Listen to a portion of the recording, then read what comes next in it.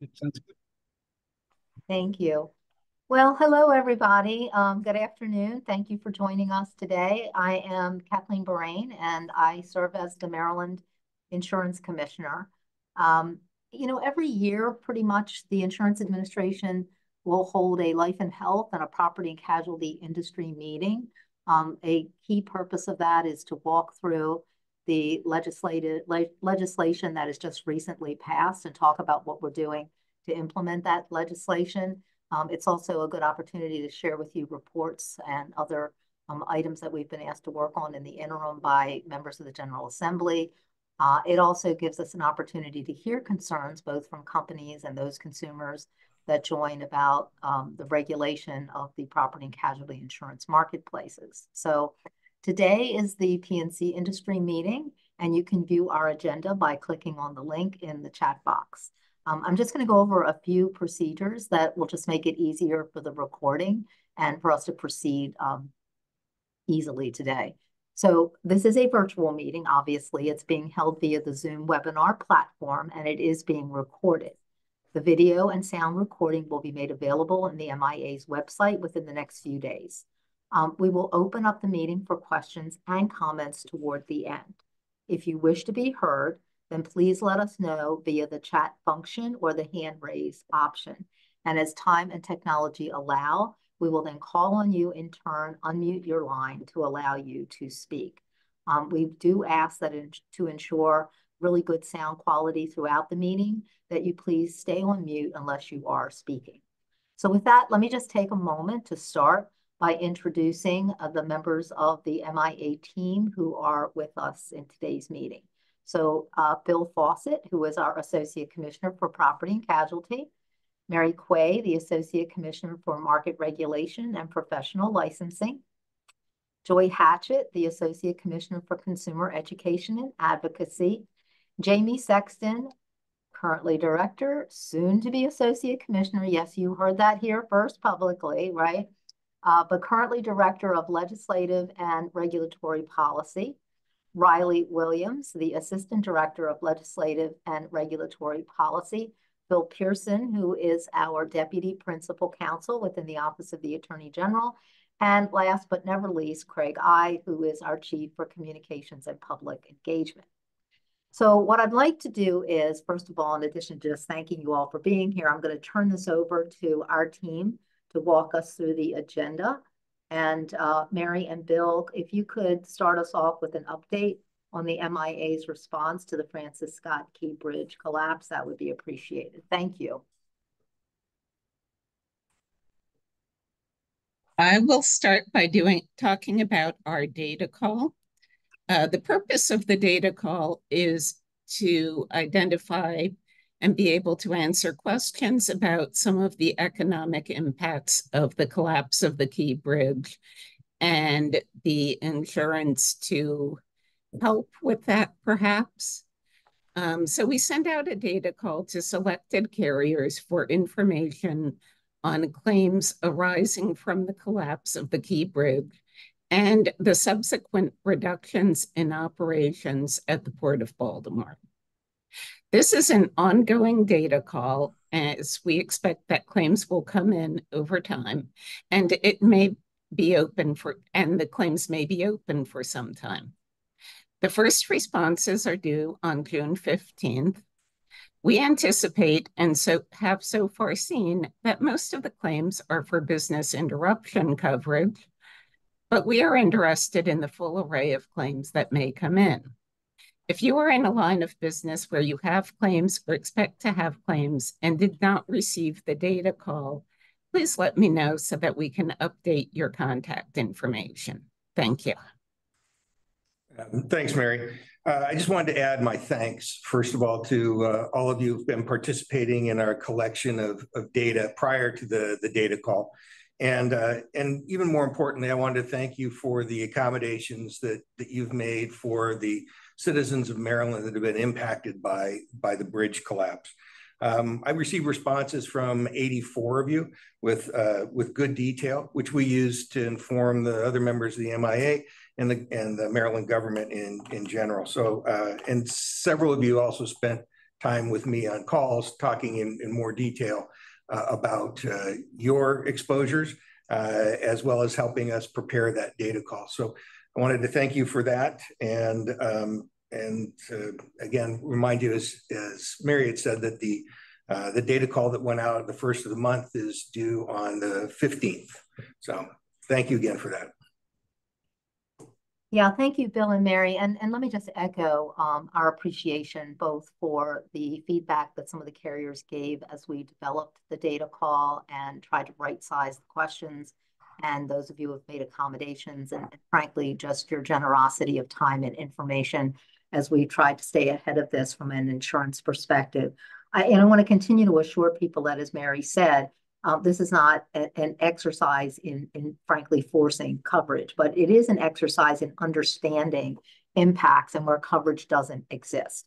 And we should never let a crisis go to waste. This is a terrible event, and it follows a terrible event in the nature of the pandemic, also with very little options for many businesses as it relates to business interruption coverage. So as we think about where those gaps are and how we fill them and what makes sense, this type of data and understanding what is out there, what is paying, what is not, is really, really important. One of the reasons that I asked and was very pleased that Bill was able to come on board with us is because of his background in developing insurance financing solutions.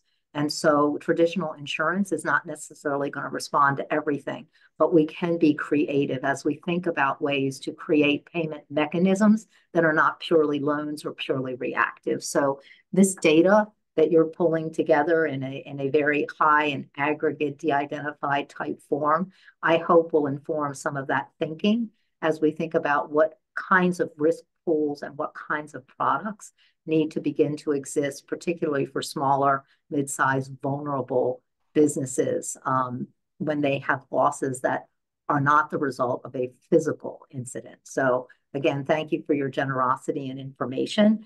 I'm now going to turn it over to Jamie and her team as folks walk through the 2024 P&C legislative update. Thanks, Jamie. Thank you so much, Kathleen. So everyone, thank you so much for joining us today. We are going to go over a few pieces of legislation that are particularly pertinent for this group that's joining us. Please note that this is not going to be as in-depth as our end of session bulletin will be that is being released this week. We encourage you to review that when that gets posted. I assume that you are all on our mailing list, and if you aren't, I would encourage you to get on it so you receive the notification when that does go out. So we're going to touch on a few high-level bills today and then open the, there'll be an opportunity for questions on them should there be any. First up, we have House Bill 36. This was an MIA departmental bill sponsored by Chair Wilson. This deals with public adjusters. It does many things, one of which being it limits the hours during which public adjusters can solicit business by prohibiting it between 8 p.m. and 8 a.m. This also lengthens an insured's right of rescission time from 3 business days to 10. This also requires public adjusters who enter into a public adjuster contract during or within 72 hours after a loss-producing event to provide notice to the insurance commissioner of entering into that contract. Please note that this bill does get into effect October 1st of this year. The MIA has been hard at work at creating that portal for which public adjusters can submit those contracts to us to satisfy that notification requirement. As those tools become solidified, we will be sure that those are released to those that will need to utilize them to provide that notification as required by the new law. Next up, we have House Bill 647. This was sponsored by Delegate Guyton. This bill created a new regulatory framework for pet insurance in the state of Maryland. There was a lot of engagement on this bill this session. We were happy to be a part of the conversations that took part around it. Please note that as part of the new law that has gone into effect, the MIA is required to develop informational material about pet insurance policies that will be disseminated to vet practitioners throughout the state for their posting within their practices. Some of those on this call we may be reaching out to in the development of those resources, so please take note of that fact. Third on the list, we have House Bill 1227. This was sponsored by Delegate Holmes. There are many people on this call today that were involved in House Bill 98 of the 2023 legislative session. This bill, House Bill 1227, sought to provide some clarity to the confusion that was created by House Bill 98 of 2023. It provides that a council of unit owners may carry coverage on the entirety of all detached units located within a condominium composed of similar detached units. However, if the council of unit owners does not cover the entirety of all detached units, the owner of a residential detached unit is required to carry homeowners insurance coverage on the entirety of the unit. We know that there was a lot of confusion around 98. As you guys know, we were involved in trying to provide some clarity around that fact. We hope that this passage of this bill this year provides some more concrete clarity around that issue. I know that many people on this call were very engaged on that bill this session, and we appreciated that. Number 4 on our list is House Bill 1482. This was sponsored by Delegate Fraser Hidalgo. We've received a lot of outreach since session wound down from those of you on this call about this bill. As part of what this new law does, it increases the uninsured penalty imposed on vehicle owners for failing to maintain required security, including mandatory minimum insurance coverage for a registered motor vehicle. As many of you already are aware, the MIA posted a bulletin. It's Bulletin 2414 that was issued on May 29th of this year, notifying insurers that updated forms must be submitted for review by the P&C Rates and Forms Unit no later than June 30th. For those of you that have the penalty amount as a static field in your forms, we are encouraging insurers to make that filing as a standalone form filing in order to expedite our review. We understand that the forms impacted by this bill have to be in use by July 1st of this year. And so in light of that abbreviated time frame, we are redeeming the use of updated forms to be permissible under the state's form filing approval requirements, as long as the required filing is made by June 30th of this year. So please take note of those dates. Craig, if I could ask if you wouldn't mind sending the link to that bulletin in the chat as well for people's reference as they're digesting this information, that would be wonderful. And then the last bill on our list today is Senate Bill 452, which was sponsored by Senator Carter. This deals with prohibited liability agreements for rec facilities. This renders void and unenforceable contract provisions that limit the liability of a rec facility for injury caused by or resulting from the negligence or other wrongful acts of its agents or on-duty employees. I know this was a lot of information very quickly. This was just intended to be a high-level review of some bills that we've either received outreach from industry about or that we recognize have an impact on industry. We're happy to answer any questions you may have about them. And again, please keep an eye out for our end of session bulletin that'll be coming this week. Thank you, Jamie. One thing I'm sure the industry is probably aware of, but for those of you who are not, Jamie and her team do a really, really thorough job of meeting with all of the divisions and going through all the legislation that has passed and developing an implementation plan for each of those bills. So sometimes that's as simple as being aware that the bill has passed. Sometimes it involves regulation or a bulletin or, you know, a new type of regime. So if there are bills that you feel fall into that category where they require some form of activity, whether it's a regulation or a bulletin, then I would invite you to get in touch with Jamie and let her know and have that conversation. We've just concluded our internal activities in that regard. And so we're beginning to move on implementation. So if there are specific things that you want to make Jamie aware of with regard to legislation that passed this year, then I would invite you to do that. And with that, let me now turn to Bill Fawcett again. And Bill, do you want to talk about the 2024 studies and reports? Yeah, thanks, Kathleen. Also coming out of the session, the Maryland Insurance Administration was assigned 3 reports this year. The first 2 relate to the Maryland Automobile Insurance Fund. The first one is to conduct a review of their filings during 2024. And the second one is to assess the affordability factor used in their rate setting. And we'll be working cooperatively with MAIF as we've done in the past. The third study that we have to conduct is one which involves the impact on insurance premiums of collisions with animals.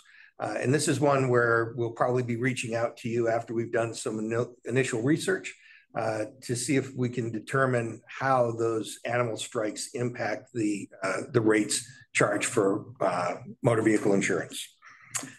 Those were the three reports that we had. Kathleen, I'll turn it back to you. Thanks, Bill. Appreciate it. We're now going to take a moment to talk about cybersecurity filings. So, Mary. Okay, I do note someone has his hand raised, one of the participants. Do we want to address that? I think our plan was to take questions at the end. Okay. So if that's okay, we have looks like we have a couple of people. I'm just going to ask your indulgence until we get to the end, and then we will take questions. Okay. Well, I am going to talk about two types of cybersecurity filings, one new this year and one that started previously. And so if you don't know what we're talking about, Section 33103 of the insurance article requires carriers above a certain size to have in place an information security program and an incident response plan. Each year, on or before April 15th, a certification of compliance with these requirements must be filed with the commissioner unless you meet the requirements for an exemption. And we have this certification form on our website. And this year was the first year that these certifications were due, and we are working through verifying that each company that appears to be required to file did so. And so over the summer, we may be following up if we did not receive a filing to verify that you are exempt and that it was not an oversight or other issue. Records to support the certification are required to be kept for 5 years. And we are planning to retain a firm with the appropriate expertise to determine whether the information security plans comply with the substance of the law. And at that time, you may be asked to provide the information security plans to us for review. The other type of cybersecurity filing is an event report, and that is required if you are unfortunate enough to have a cybersecurity breach. And that is required by Section 33105. We also have an online form for these submissions, and when you file one of those, we will follow up with you to determine the severity. And you should expect to file the information security plans and incident response plans as part of the reporting. And I am thankful for everyone who has been cooperative in filing either or both of those reports as required. Thank you, Mary. I would just echo the fact that we really do appreciate the level of cooperation that we've seen thus far. As Mary mentioned, they're still walking through and making sure that everybody who was supposed to file filed, but at least at first blush, there's been just, and particularly for the first time through, there's been a great deal of cooperation. So thank you for that. I just want to mention two things. The first is with regard to the substance of your written plan. As those of you who represent domestic carriers are aware, the MIA does, as part of its triennial financial examination, conducts an examination of cybersecurity control. So that is part of the NAIC financial examination toolkit and the cyber questionnaire. When our law was changed here in Maryland, that questionnaire was revised, adopted, updated in order to assure that the review of the cybersecurity protocols within a domestic company meet the requirements of a written program in our statutory law. So for all companies, that is sort of a good yardstick around, as we, in the market conduct end of things, when we might have occasion to look at a written program. And does the written program comply with state law? The standards that are being utilized by our financial examination unit will be consistent with the standards that our market conduct group will be looking at. So for those of you that are not domestic carriers, that will give you also, an insight in where you can go for guidance as you are, working through your plans, and to the extent, from time to time, you're taking them out and looking at them from both a Maryland and a more general perspective. So, but I wanted to give you that information because that is a good guide for your compliance folks. And our market conduct and insurance and financial oversight teams are working together in making sure that there is consistency across the entire agency. We have been working our way out of divisional silos, and this is a great example of that. On the other side of the house, with respect to notice requirements and the kind of informational gathering exercise around when an event occurs and then how our administration will respond to it, Mary and her team do an excellent job, and they base part of what they do on the NAIC's cyber event response plan that was adopted last year. I just want to give you a heads up, even though you are the P&C community, there is an ad hoc working group at the NAIC that is focused on the healthcare side and the Change cybersecurity event. I reference that because part of what that ad hoc group is going to be doing is using this unfortunate event as an opportunity to pilot a more coordinated, collective information gathering exercise when there is a national cyber event, so that companies do not get, frankly, peppered to death by every state that they operate in where they might have to file a notice. So we are highly aware of how difficult that is for a large company or a multi-state company.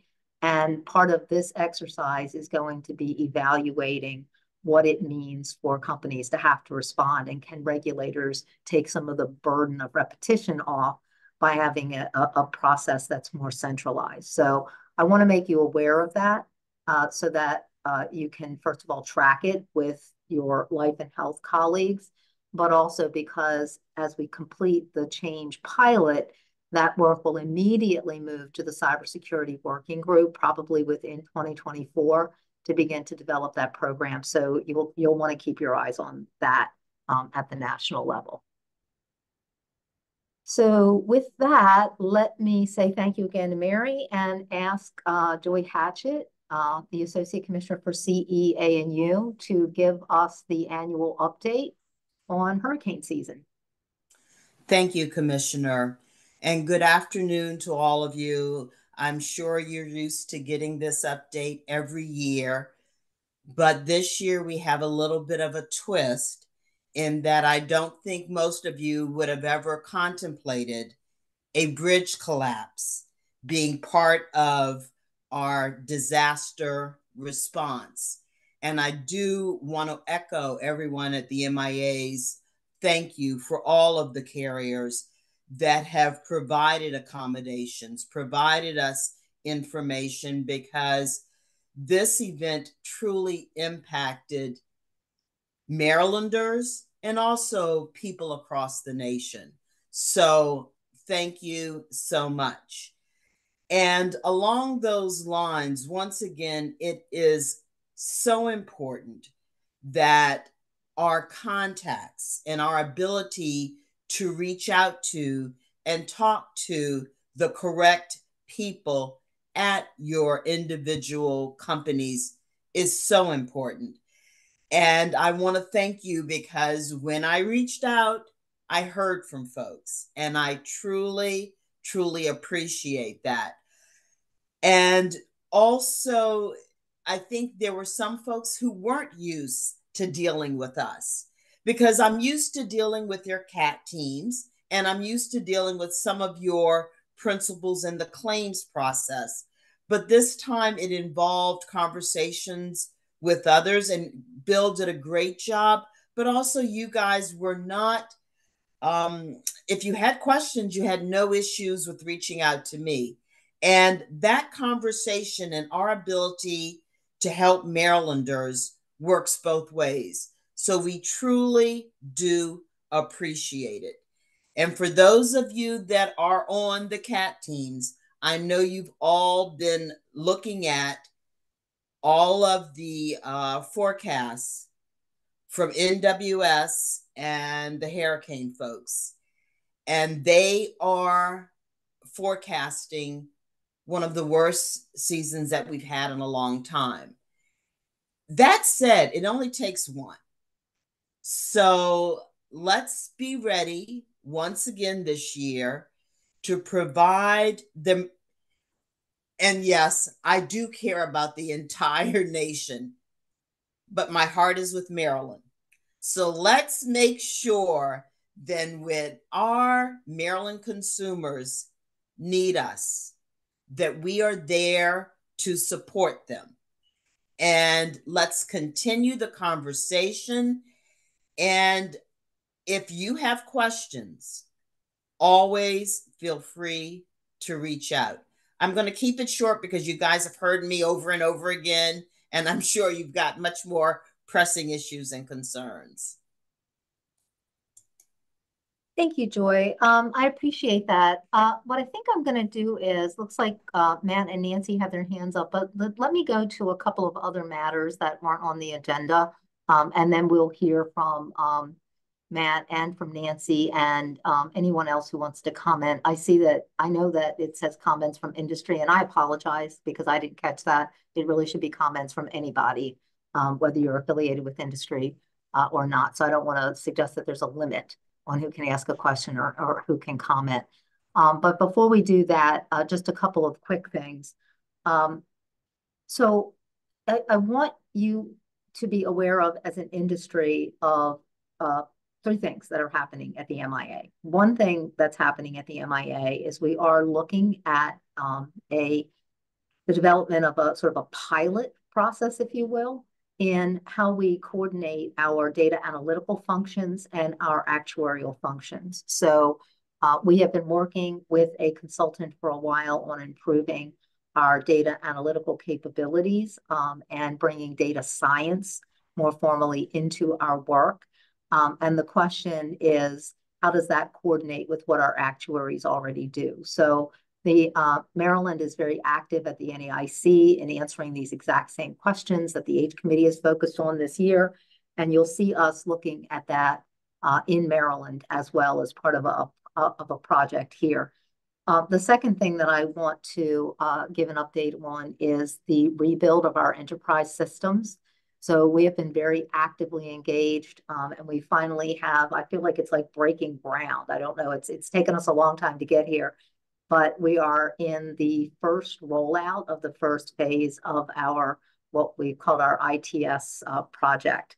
And that is delivering to the agency a whole new level of capabilities, building on a database that is consistent throughout, having the ability for units to work across those databases and informational bases, having plug and play technology. It's just a world of difference. Most importantly, it's allowing us to modernize our capabilities to improve our data, frankly, our data management, our data governance, the use of portals, better use of electronic and the reduction of manual processes, all of this across all of our units over what will be about an 18-month build.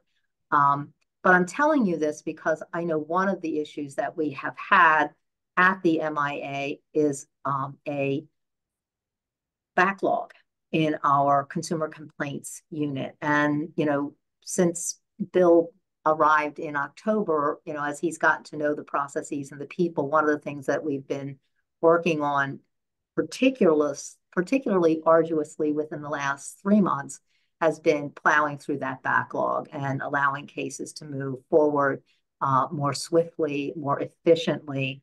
And to that end, our processes are simplifying. We're going to rely more and more on our Salesforce platform to move things along more quickly. So that will benefit not will benefit everybody, both at the agency and with respect to industry and being able to move things off of your books much more quickly, and consumers, of course, who will get responses in a much more timely manner. We were assisted in this effort by the approval of 5 new PINs within the P&C unit, 3 of which are going to be focused on investigators and the investigative process. And Bill is working on those hires now. And then the other thing that we've been trying to do across all of our divisions is sort of right size and make sure that the MIA has a single approach to both the language that it uses, what its orders look like, and what we call the decisions that we make. So we're going to be easing into those changes in process and those changes in labeling over the course of the next several months. But Bill, do you want to chat about that a little bit more? Yeah, thanks, Kathleen. As part of the effort to look at what we do in our workflows and how we can be more efficient, what was clear to us is that we needed to be consistent with how we operate across the agency, as Kathleen has said. In particular, that means for the P&C unit, where we've been issuing determination letters. We've been using a determination letter to both find no violation and a violation. In going forward, what we'll do is we'll start operating the way we used to and the way the rest of the agency operates, where a determination letter will be used for findings of no violation, and an order will be used for those situations where a violation is found. And as Kathleen also mentioned, we'll be easing into this. I've already spoken to some of you about blocks of complaints and how we're going to move forward and how we'd like to do it. And so we'll take a measured and reasonable approach to this. There'll be nothing dramatic. And that's why we wanted to talk to you both now and to some of you individually about how we're going to move forward rather than just putting it out there. But again, it's a move that will bring uniformity to how we proceed. And it will also bring some speed and I think some a better process for everybody, for your companies, for our consumers, and for the division. I think things will start moving a lot faster once we've got some uniformity. Thank you, Bill. And just to let you know, as part of the ITS program and project, there are all of the basics, right? The document management, the scanning functions, all of those kinds of things that the MIA just suffers from not having. And as we update those things, but a very concrete example of what Bill's group is exploring right now is how to make your form filing process faster and easier by using technologies that scan and identify. So there are some states that have had some success with some of those products.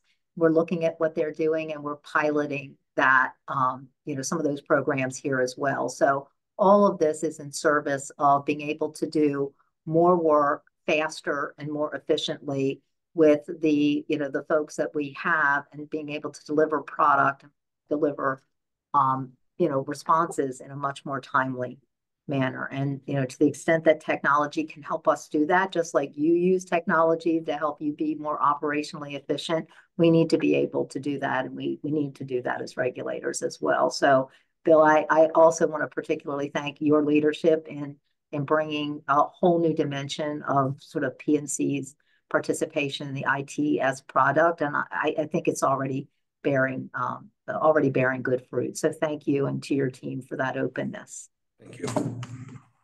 So with that, I'm not sure who went first. So I'm just going to go by the alphabet. So Egan is before Hauser. So Nancy, could we invite you to ask your questions? Come on camera if you can. Hi. Good afternoon, everyone, and thanks for holding the meeting today. And I am just going to say on the behalf of everyone and my members how much we're going to miss you, Kathleen. I know you're returning to private practice, but we've had just a great relationship and you've done so much at the NAIC. We just want to thank you for all your hard work, and we look forward to working with you as you return to private practice. But I know we're clapping, everyone is out here. Well, thank you. You're clapping when you're not like smacking the snot out of me at the moment on the E committee, but that is another part of my group. And, I really am saying that tongue in cheek and with great affection because, you know, truly it is what it is and it'll be what it'll be. But I could not resist that. So. I will report back to that NARC team and tell them that. Well, first of all, and Jamie, I don't see you up there, but I want to thank you. The bulletin came out. I think that addressed our concerns. If they have the form filed by June 30th, then it'll deem that it's been approved, and that will make sure they're in compliance by July 1, which was one of the other concerns. I did have a question from one of my members about a law that had nothing really to do with bills that you all passed, but it had to do with the home improvement contractors. If you hold on 1 second, I had it in front of me, but I've lost my place. I apologize. It was the new bill, House Bill 738, Senate Bill 806, which was requiring them all to carry a higher limit of general liability from what is the current amount to 500,000. And Bill, thank you for leaving a message on my voicemail over the weekend. I think Bill reached out to the Maryland Home Improvement Commissioner, and they're supposed to be sending out an email to all the contractors, letting them know about the higher limits requirement for all contractors, and that they will be posting something on their website. I didn't see it yet, but I know that they said it was June 1st, and it's not there yet, but I want to thank you for that. So I'm sort of answering my own questions that I submitted. Those are the best. Those are the best kind, Nancy. Yeah, exactly. Nancy, if we can help in any way in boosting it on our social media platforms or putting it on our website or making it part of consumer alert, if you want to coordinate with Bill, Jamie, and Craig about that, you know, we often help our fellow agencies get the word out. In fact, Bill and I were just having this esoteric conversation today about what is an advisory versus what is a bulletin. So we would be happy to issue an advisory about that change in limits. That'd be great. And I just want to say, you know, we've been working in other states. Obviously, I'm Mid-Atlantic, and some of the material you're using about trying to get people to understand both the home improvement contractor and the public adjuster about what's permitted and not permitted. And, you know, we run into this issue with particularly with roofing contractors acting as sort of public adjusters, and you've provided a lot of different insurance advisory, and I think you're working with the NFIB as well. We've been trying to pull as many of your templates together and advisories to present to other insurance departments to kind of use to put the word out in their communities. So once again, thank you very much for all the work you've done on that so far. So that's all I have.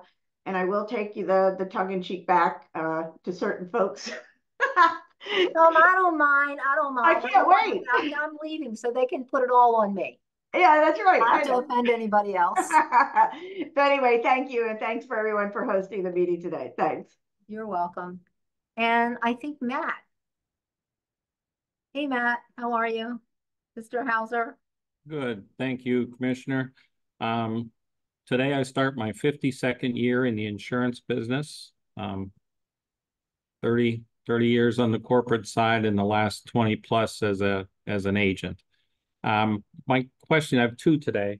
The first one, could you just give a brief update? I think there was legislation, private passenger auto legislation that for uninsured motorists, and I think July 1st, enhanced becomes the default. I believe that's correct. And my second question is, I just wonder what type of oversight the administration is giving to companies as far as their analytics and their use of artificial intelligence, just to make sure we're not becoming discriminatory. So I'm going to answer your second question first. So the second question is that you may have seen that the administration issued a bulletin about a month and a half ago which essentially adopted the model bulletin that was adopted by the NAIC, right? So the purpose of that bulletin is to make it clear to our regulated entities that when they engage in regulated conduct, which conduct is pretty much all of the conduct that they engage in that has significant consumer impact, right? So underwriting, rating, marketing, claims, et cetera. So when you are making a decision that is subject to regulatory standards, we expect those decisions to comply with those regulatory standards, regardless of the methodology that you choose to use to facilitate those decisions. So if you are using a super complex, predictive model as part of your rating plan, well, the law allows you to do that as long as you meet all of the standards. So the question then always becomes, okay, well, how do you determine in advance of a violation that the model is going to allow the company to make decisions, that machine's going to work, right? And that it's not going to cause the company to then violate the laws. That's one big question. And then the second big question is, how do you actually find the pattern of bias or unfair discrimination when you are hunting and pecking through individual events? So I wish I had a crystal ball and could give you a clean, perfect answer to that question, because the answers are evolving over time and technology. However, the approach that we've taken at the national level and that we're taking here in Maryland is to require that companies that utilize these systems, utilize artificial intelligence systems to make regulated decisions with impacts on consumers, have to have a written program about how they are developing or deploying that technology. And the bulletin lays out the chapters, if you will, that the program should address. So what are the issues that should be addressed? Now, every company is going to address them differently because, great big AIG companies and great big huge national companies operate very differently and use AI very differently than a little single monoline company. Some little single monoline companies are super digital, others are not. So the approach that the bulletin takes is to say, you need to address governance, you need to address risk management. Within those topics, there are lots of topics you should be talking about as part of your program. Your data governance, your data provenance, your data management, thinking about security, thinking about privacy, working through issues such as what kinds of validation type testings are you able to do? What are your escalation protocols? Who's part of the decisional team? When do you decide something is going to be a problem is going to be solved using an AI type model? And when you decide that, what is the scope and how narrow is the approach? So all of those kind of good governance, risk management considerations that NIST identified within their framework, we relied heavily on the NIST framework in developing the NAIC model, which has been adopted in Maryland. So right now, today, there is no one size fit all. There is no magic number. There is no specific trigger that says if this, then that, because this type of technology does not really lend itself to that degree of prescription. But what we have done is laid out, I think, very clear principles that you act in our state, you follow our rules.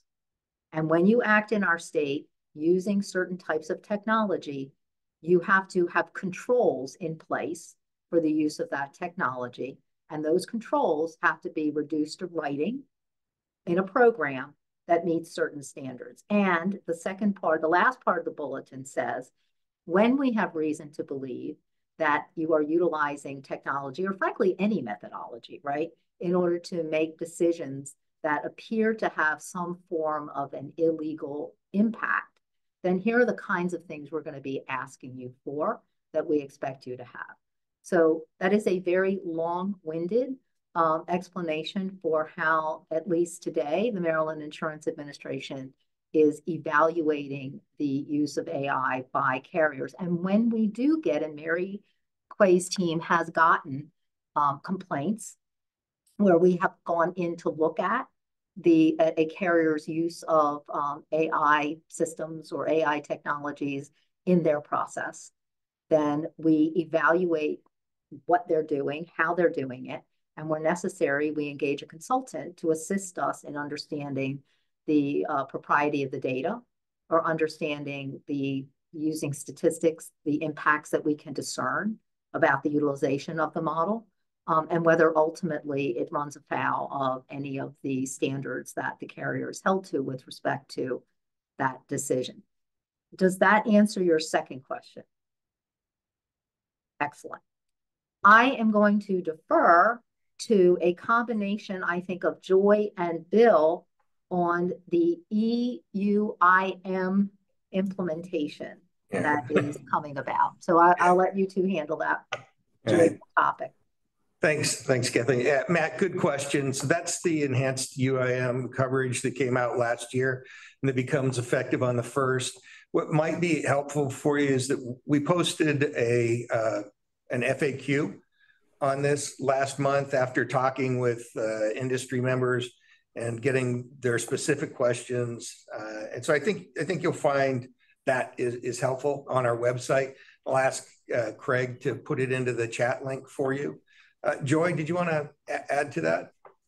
So when you're speaking with consumers, we have a consumer advisory that's very helpful. Also, we're doing a series of virtual presentations.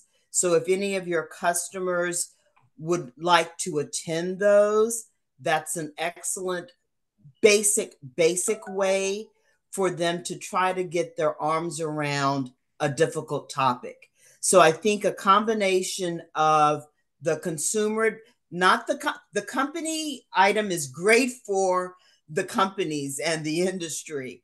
But from my perspective, if you're trying to explain this to the everyday consumer, the consumer advisory, and then offering them to actually attend one of the virtual presentations is a great way for them to wrap their arms around this complicated topic. Okay.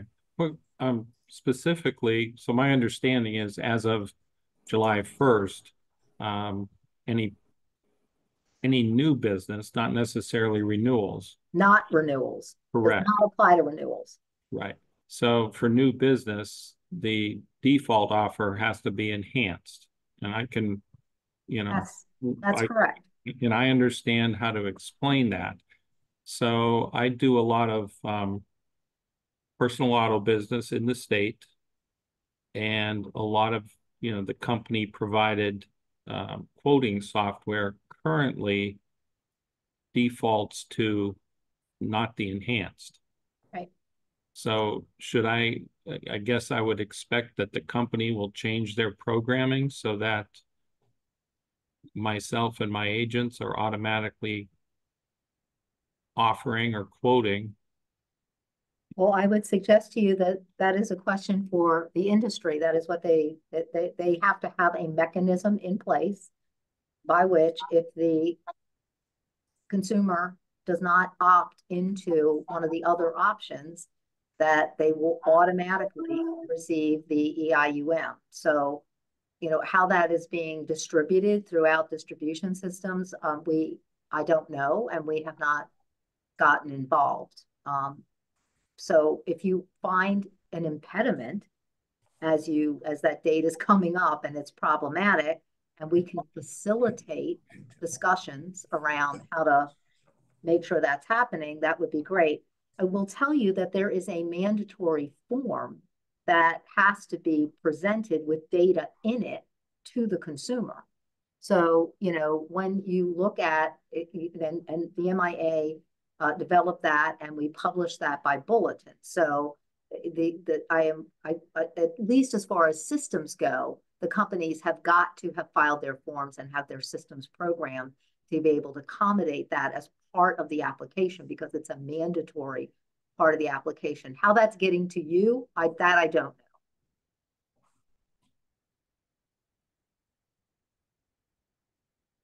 Bill, did you want to add anything on that? Sure. That was Phil was.